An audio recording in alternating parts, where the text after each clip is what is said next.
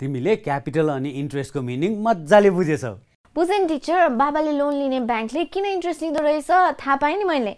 अब त म नि ब्याङ्कका मान्छेलाई गएर भनिदिन्छु, कतै अलिकति सस्तो रेटमा लोन दिइ पो हाल्छन् कि।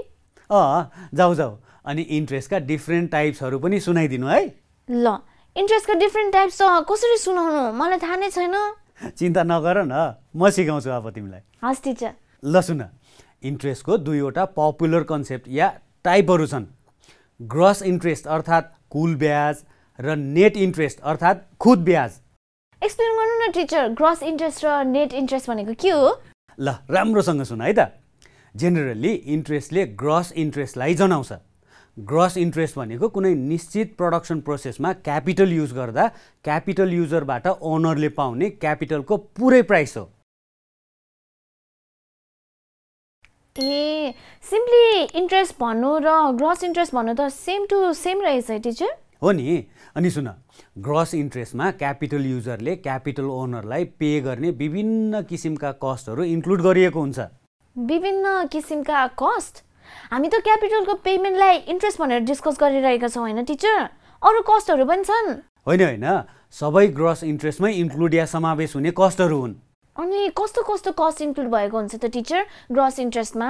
ल सुन, ग्रस इन्ट्रेस्टमा क्यापिटल ओनरले युजरलाई क्यापिटल दिँदा उठाएको रिस्क या जोखिम बापतको पेमेन्ट, क्यापिटल म्यानेज गर्न वा लिगल्ली डिफ्रेन्ट प्रोसेसहरू गर्न लाग्ने कस्ट इन्क्लुड गरिएको हुन्छ। ए, यो त अगाडि पनि डिस्कस गरेको है हामीले। हो, अनि क्यापिटल ओनरले युजरलाई क्यापिटल दिँदा भएको अप्ठ्यारो सिचुएसन या इन्कन्भिनियन्स र नेट इन्ट्रेस्ट जस्ता कुराहरू पनि ग्रस इन्ट्रेस्टमा समावेश गरिएका हुन्छन्। ए, बुझेँ टिचर बुझेँ, कति धेरै कुराहरू इन्क्लुड भएको हुँदो रहेछ। अनि यो नेट इन्ट्रेस्ट बारे पनि डिस्कस गर्छौँ नि हामीले है? गर्छौँ, एकैछिन पख है। पहिले ग्रस इन्ट्रेस्ट राम्रोसँग बुझौँ अनि नेट इन्ट्रेस्ट बारे डिस्कस गरौँला। हुन्छ टिचर। ओके, ल फेरि सुन। ग्रस इन्ट्रेस्टमा क्यापिटल ओनरले रिस्क लिए बापतको पेमेन्ट, क्यापिटल म्यानेजमेन्टको कस्ट, अप्ठ्यारो या इन्कन्भिनियन्सको लागि गरिने पेमेन्ट र नेट इन्ट्रेस्ट इन्क्लुड भएको हुन्छ। In other words, gross interest is equal to payment for risk plus cost of capital management plus payment for इन्कन्भिनियन्स plus net interest.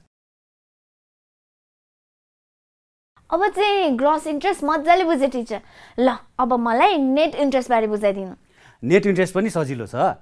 Gross इन्ट्रेस्टबाट विभिन्न कस्टहरू घटाएपछि बाँकी रहने इन्ट्रेस्ट नै नेट इन्ट्रेस्ट हो। अलि बुझेन नि टिचर। ठिकै छ, म बुझाउँछु है त। नेट इन्ट्रेस्टमा क्यापिटल ओनरले युजरलाई क्यापिटल दिँदा रिस्कको लागि लिने रिवार्ड, क्यापिटल म्यानेजमेन्ट कस्ट र इन्कन्भिनियन्स कस्ट जस्ता कुराहरू इन्क्लुड हुँदैनन्। ए, त्यस्तो पो हो नि। अनि क्यापिटलमा लाग्ने विभिन्न किसिमका कस्टहरू इन्क्लुड नगरी मात्र क्यापिटल युज गरे बापत लिने क्यापिटलको प्राइसलाई हामी नेट इन्ट्रेस्ट भन्छौँ। यसलाई शुद्ध या प्योर इन्ट्रेस्ट पनि भनिन्छ। ल, अब चाहिँ बुझेँ। ल ठिक छ।